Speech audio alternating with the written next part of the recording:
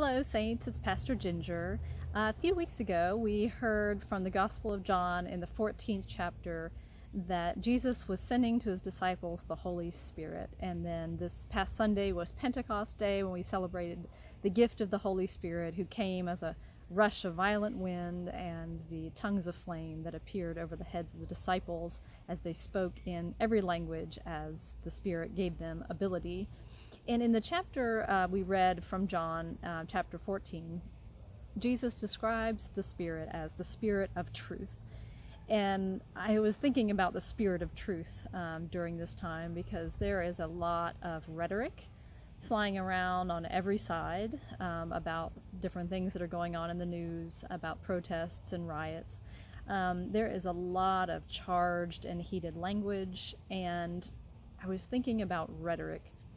No matter what side you're trying to describe or trying to defend, rhetoric is very, very rarely truth, according to what Jesus would define as truth. It is language that's usually formulaic. It's language that's usually passed down from person to person in order to prove a point or prove a case, win an argument, and is very rarely based on truth with a capital T. So if we are given the Holy Spirit as the Spirit of truth, what is truth? That's the famous question that Pilate asks Jesus at his trial. What is truth? Well, if we think about the gift of truth as it comes from Jesus, it is to know ourselves, to know one another, and to know the world through the eyes of God and through the heart of God.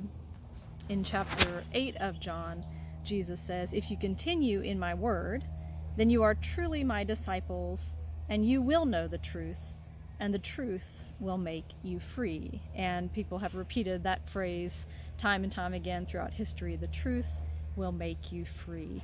Well, the truth is that we are loved, that we are created by God in the image of God, that we are redeemed by Christ through his sacrifice on the cross, and that all people are also made in the image of God. And so in a whirlwind of rhetoric and charged language, news and fake news and differing reports and competing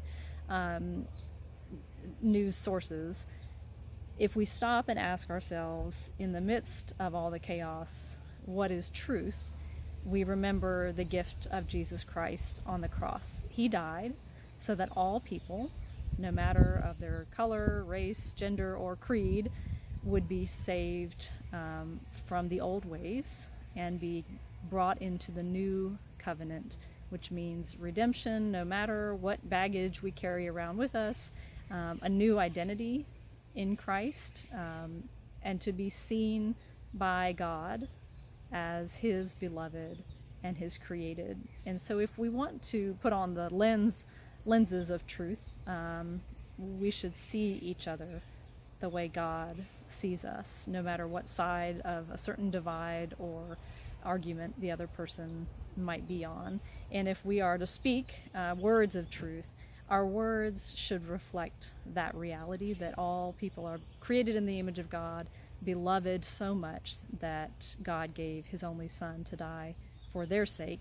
And if we are to try to hear with the ears of truth, that means filtering out what the things that we know are not going to build up the body of Christ, and instead of repeating them or reposting them or amplifying them, to try to neutralize them with the truth that we know comes only from God. So this week I encourage you to be people of the truth, because in our hearts we all bear the Spirit of truth.